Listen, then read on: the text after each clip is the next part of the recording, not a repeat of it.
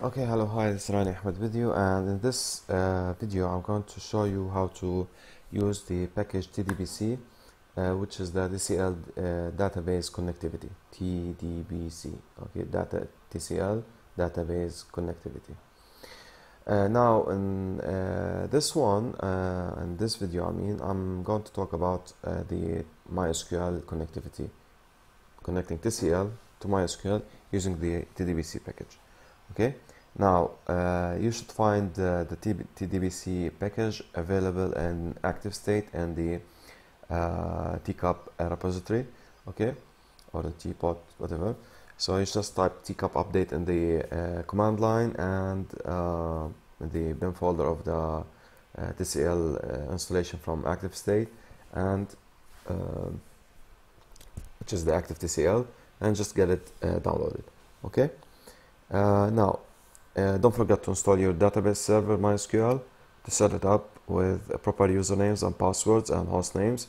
Okay, and don't forget to prepare a table, okay, full of data. Now, I chose to use a table, okay, which is this one, okay, inside the database name test. Now, of course, I'm using here PHP myadmin, which is a web interface to MySQL. But you know, I haven't yet seen anything like PHP myadmin in TCL, but it's not a big deal. Okay, all I'm caring about is just how to use TCL with MySQL. Okay, and this is the structure of my table. Okay, here's the structure, here's the contents. I have like around 27 items, I think. Yeah, and here's the structure. I have an ID, an auto increment ID, the name, how many of this item, the stock here, and last access time. It will be automatically set by the database server, and I have a category. You can fill it with whatever. So this is browsing. Okay, just to see how things are distributed inside this table. Okay, now we start with the following. Now I'm using here Linux, so just understand that this line applies only on Linux or Mac or any Unix system. Okay, but on Windows you just double click the script. Okay, and please make sure that TCL/sh is on the correct path. Okay, on the default installation of active TCL, it will be on this path.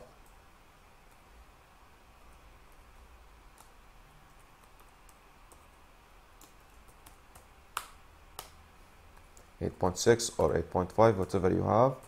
Okay, and /bin/tcl. Cool. Now I have the set with the shortcut from that path, okay, to this path, okay, with a symbolic link. Okay, so we start with like asking for the library tdbc mysql. So this is the driver from tdbc to call the database server mysql. Okay, and therefore we use the command package require tdbc mysql. Okay, now if I want to create a connection, I do the following, which is, or I type for the following, which is tdbc mysql connection create. So make me a connection, and then name that connection dbc cmd. Now database command, this will transform, okay, or will return to command in TCL or procedure in TCL that you can call anytime or anywhere inside the script. There is no section where will you call that name. Okay, next I'm saying that this command dbcmd or this connection should go to when it connects. It has to connect to this database name test using the username root and the host, which is 127.0.0.1. Please notice that using the local host here instead, let's just type in local host instead of this one. General doesn't really resolve correctly. Okay, so make sure you type the one that works for you, and using localhost means that your script is located with the same hard drive of the MySQL server. Okay, and of course there's a password you should set. Okay, so this is the password, this is the password option. Good. Now next, I must start with or you know, you're supposed to, or I assume that you should start querying the table, see what's inside it. Okay,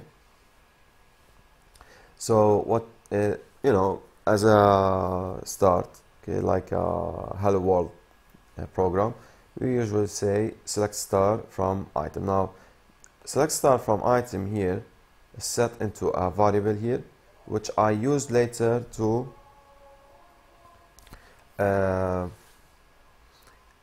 prepare it as a statement that I'm going to execute, okay, using a for each that will loop over each row coming from this table named item, and mainly not just from the table named item, from the result of the query of table item. Okay,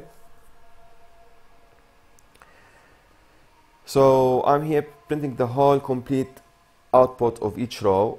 Every time for each loops, it prints a row from the result of the query, and because I'm just printing the complete contents of the table item, so you're printing simply the table. Okay, and finally you close the statement, or you delete it. Okay, anything that you did here, okay, will be still saved in the RAM, okay, in the memory of your system, of your computer, until you say statement close. Okay, so you can call statement a number of times. Okay, now here it can be the printing as this, or it can be as dicts. The default is as dicts. Okay, so I'm going to show you first the dicts, which is without the as. Okay, so printing will be like this. Okay, don't forget to type chmod +x on your Unix system. Okay, just to make sure that this script will be executable. Of course, on Windows you just double click. So test. See, I'm printing here like the field name, and then the value of that field name at the current row.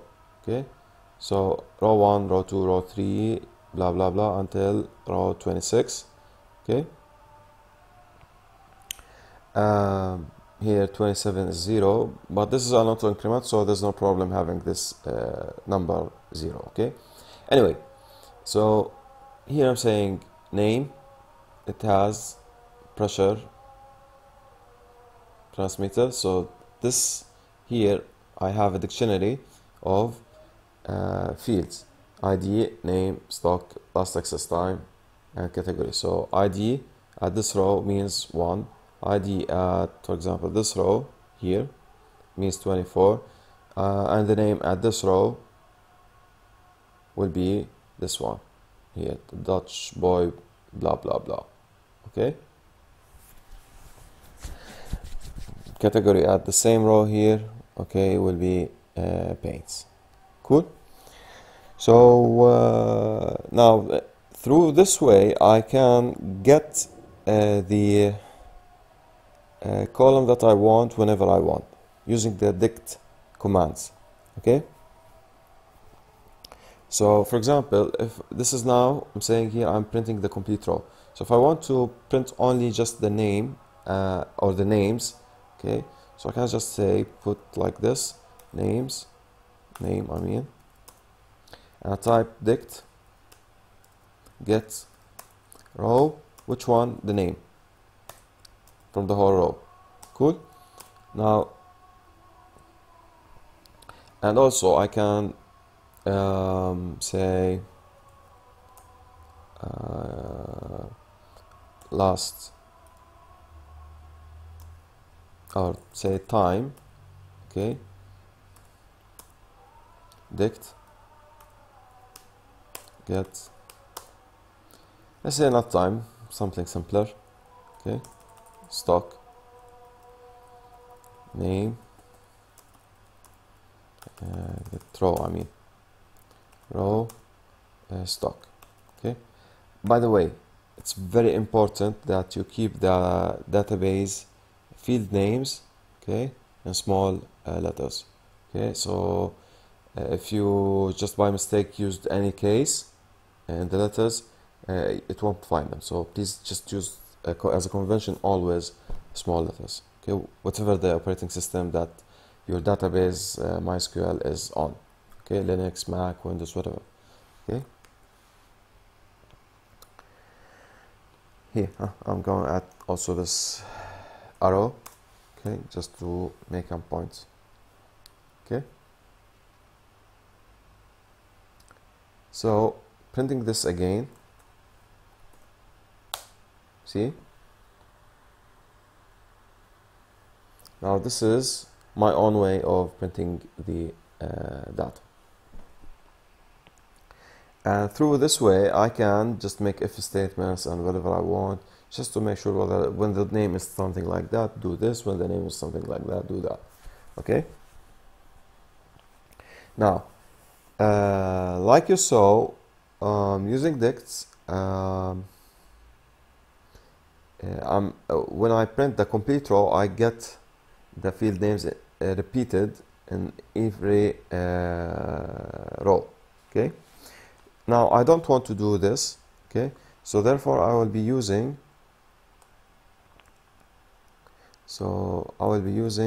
the as lists. Okay, just as a reminder, I'm gonna repeat this statement. So I'm gonna show you that this is now with the field name and as a key in the dictionary and its value. Cool. Now, next is, as I said, we want to use the as lists. Okay. So I'm going to clear it. Okay. And this time you won't see category here. You won't see even the last access time and even the word stock. See, it's being kicked out. Okay, why? Because here now I'm dealing with every row as a list, not as a dictionary. Okay, dicts has to be pairs, every pair of two list items. Okay, or it's a list of or an even numbered number of items in a list. Okay, the list has to be like the list count in each row. If you want to consider it as a dictionary, it has to be even. Okay, so this is how we do it as this. So you will have to use therefore the commands lindex. Okay, for example, to get lindex $row, for example, 0 will be the ID, 1 will be the name, 2 will be the stock, and so on and so on. Okay. Now, of course, lindex is a TCL command. Now, what if I want to use something like a where clause, where ID is greater than something that I submit to the script. Okay, so if I want to say like $ID, okay, and I say, for example, here set ID as 20. Okay, don't wanna make it big. Okay, and I wanna keep it as dictionaries. Okay, I wanna print the row. Cool. So here. Okay. Now the problem with using this form with a $sign, it can get you into the problem of SQL injection. So it's preferred that you use the @ sign or the colon ID. Okay, colon ID means this variable. @ sign ID is the same variable here, ID. Okay, now see, look at this, same thing. It will execute. Okay, it will replace it. The idea behind SQL injection is that, for example, this ID, if I want to say somebody came and substituted as such, like from an input from an entry in TK, from GUI, and I said like and, or let's say, or, okay, ID equals them. Okay, this works. So when you substitute it, it will work. Okay.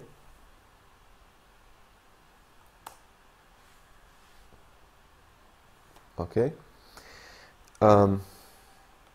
So this is something that you didn't want to happen.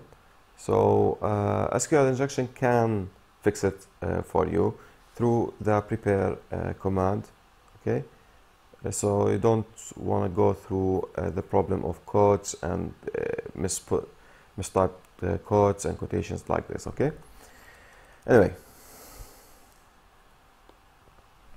now let's imagine that I'm using here a string, okay, and want to look in the names, okay, and I want to use a where clause where a lower case of the field name, okay, like having something that contains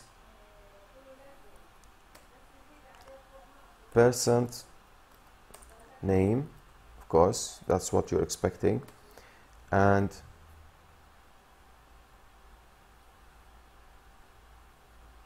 yeah, let's make it like this, just to make it clear, and this way.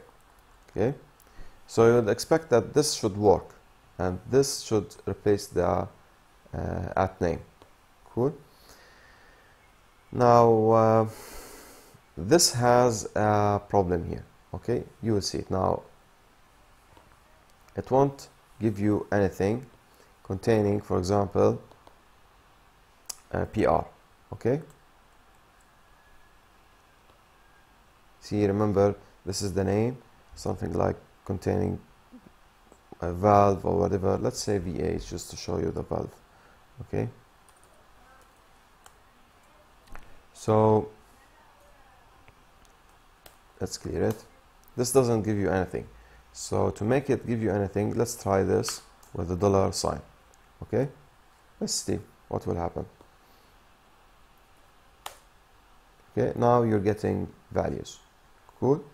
So there's a problem here. Okay. So that's why you should, in this form, okay, use a $sign. Cool. So that's it. I hope you liked it. And insertions, just if you want to use the insert, it will be the statement like a set query, and let's see, I want to use this one.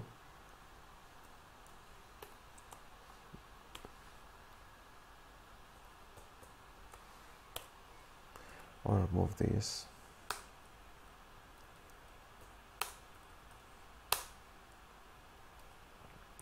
This should be a number, something like whatever. And to execute it, we just, of course, like usual, put this. and you say $statement execute, as simple as. Cool. Now if I now let me look inside the database. Okay, let me browse it again. So you should find, like we started with one test I, now I should have 2 test I's. Cool. So yeah, this is repeated because there's no condition on the repetition here. No problem. So that's all. Okay, this is all about tdbc in short. Okay, in this like 15 minutes, I think. Okay, or half an hour, whatever it takes. So that's all. I'm done now. I'm done. Okay, so all I want from you is just to click the ads, click the likes, and type any comment that you want. And thanks for watching, guys. Okay, see you next time. Okay.